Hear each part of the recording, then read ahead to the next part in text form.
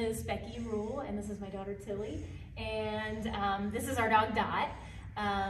So she's had a really good experience here for the last 2 weeks. She's a big chicken, and I think she warmed up to Quentin. She definitely listened to him and learned a lot based on the videos, and I can't wait to get home and try my hand at getting her to listen to me and having maybe a little more freedom and a little more comfort with walking my dogs and being out in the world. So I am really thankful for Bulletproof Training, and looking forward to putting it to use. Thank you.